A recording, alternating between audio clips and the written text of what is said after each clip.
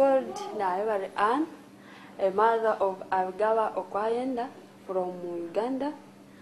I came to know Escorts Heart Institute with connection with Gift of Life through Dr. Peter Wavi and a sweet lady called Grace Ogwar, working with Gift of Life. At first, I took my son to Mulago Hospital. They told me that he has heart problems. He had closed valves and a hole in the heart. Oh, I said, God, now what is this? And they told me that with opening the valves, it cannot be done in Uganda. What you do, you can either take him in UK or in India. So in this year in Feb, I had to take this boy in UK. They did an operation which was called ballooning, catheterization. We came back, the boy showed some improvement for some time, but within like 3-4 months, then the other symptoms he had at first came back. Oh, I said, now what can I do? Because obviously I was visiting Mulago Hospital, visiting Dr. Peter Wayo, now and then, 2 weeks, 3 weeks, always.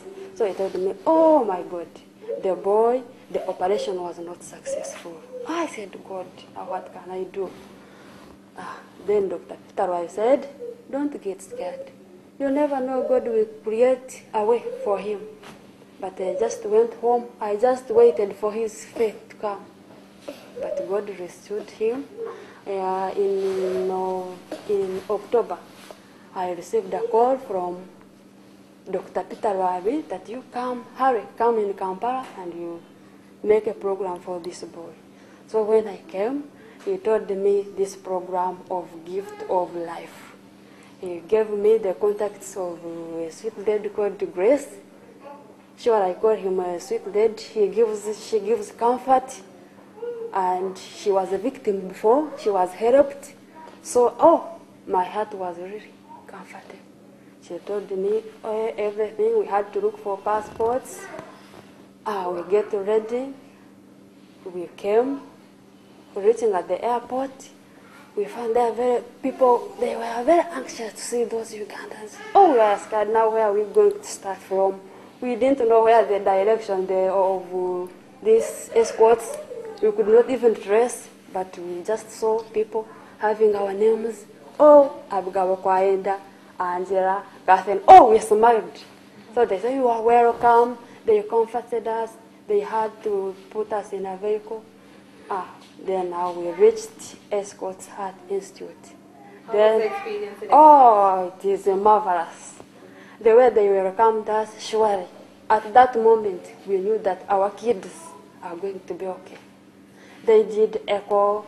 Doctors are running up and down just to restore these kids. So what I have experienced in Escorts, it is unity, hard-working, people cooperative. I will have to take this message also in Uganda so that we can work like this.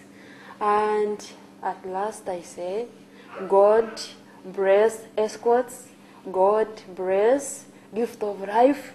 Let it grow and grow and grow. They help more kids and many from other countries, not even Uganda. Thank you very much.